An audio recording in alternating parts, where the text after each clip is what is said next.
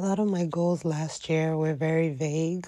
A lot of them were very general, like culture, history, writing, attention to detail. I want to focus on creative direction, creative strategies, creative filmmaking, video editing, and brand identity.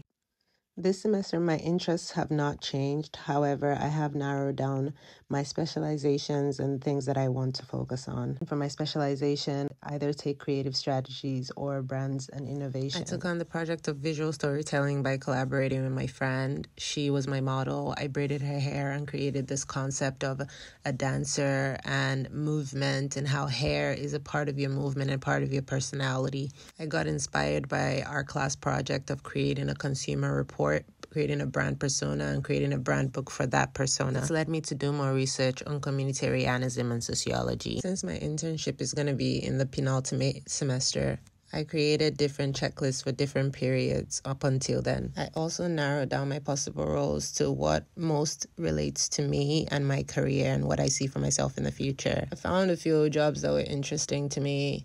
Mostly in video production, like this influencer marketing at Hunkamoller, where I get to work with and shadow the filmmakers and editors. It'll help hone my creative production skills. I'm also very excited for this because of the benefits. In all my application letters, I also made sure to mention things about the company, things I was curious about. The Media Monks internship was my least favorite.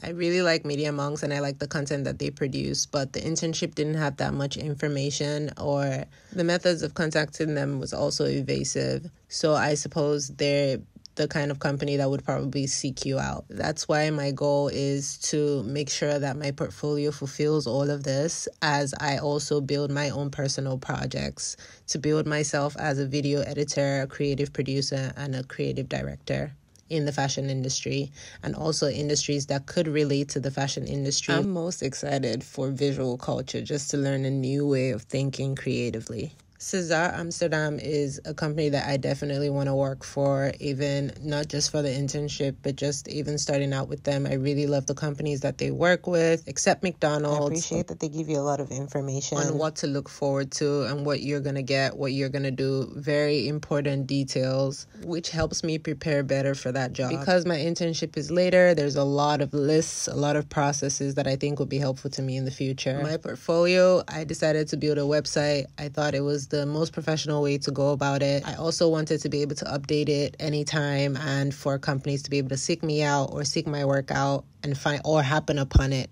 as opposed to me having to contact somebody for them to see my work. SEO. A lot of these portfolios I've actually been following for a long time, like Aaron Lowell Denton. He's an amazing music graphic designer.